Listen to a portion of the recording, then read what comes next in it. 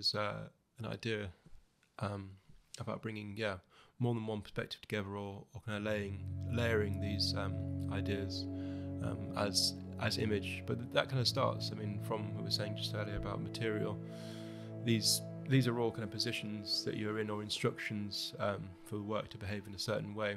And when you bring two or more ideas together, so I kind of been describing recently as like a stereoscopic approach, where you have two independent images that are unified. And I suppose I've been doing that with my work for ages, bringing real and imagined kind of spaces together